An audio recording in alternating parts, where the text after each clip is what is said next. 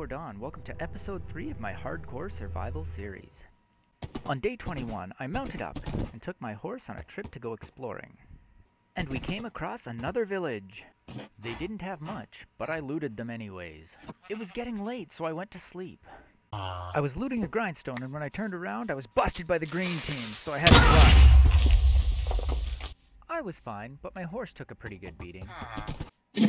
When I got back home, I made sure to feed my horse so he could heal up. Then the sun set, so I jumped into bed. On the morning of day 23, there was a creeper attack, but I dealt with it swiftly.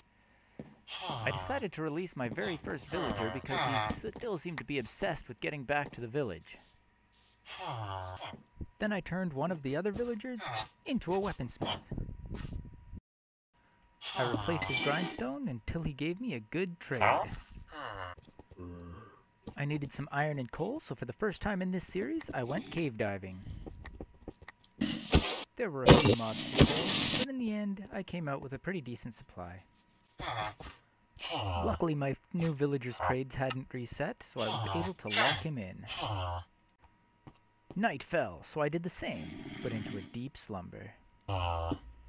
I turned my remaining villager into an armor smith in the morning of day 24. Then I added a second layer to my farm. I converted my bottom farm from wheat to potatoes. The sun began to set, so I went to bed. I spent the entirety of day 25 farming with my villagers. I gave my villagers some bread in hopes that they would have a baby. It didn't work. So I replaced their beds to see if that would help.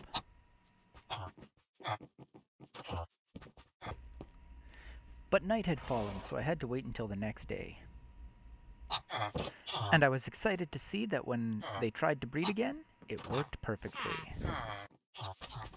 I decided to test a theory and see if I could separate the baby villagers in an easy way. And it paid off immediately. And a little while later, while I was working on my farms, the villagers started breeding again. It was wonderful. And their baby immediately went to join the other one. And then it was time for bed. The next morning, I decided to prepare a makeshift villager trading hall.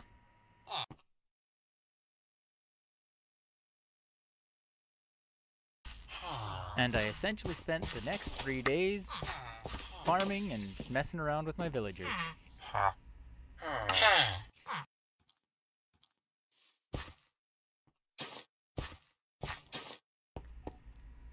And that brings us to the night of day 30.